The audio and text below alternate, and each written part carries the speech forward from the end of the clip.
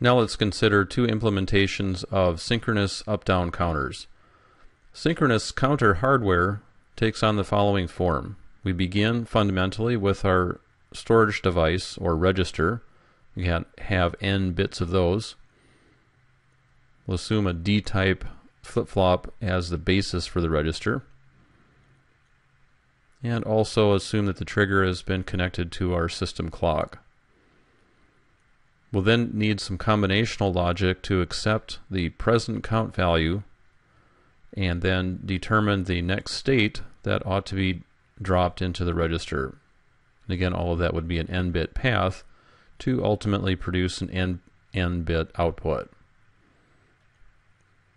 Since this is an up-down counter, the decoder would consist of an adder and then a subtractor in order to be able to count downwards.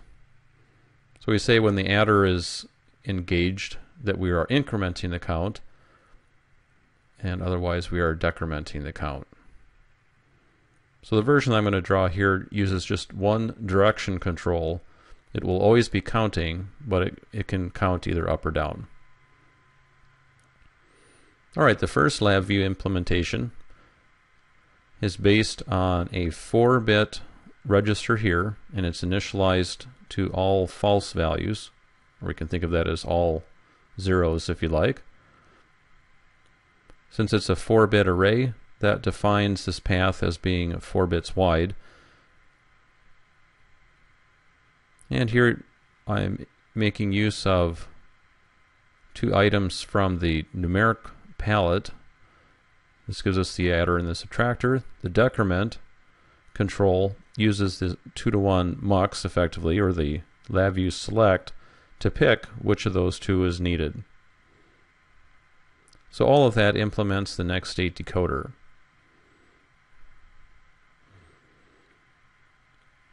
Now instead of doing the conversion to numerical and then conversion back to the array, it might be just as easy to go ahead and define an 8-bit register, but based on the U8 integer data type.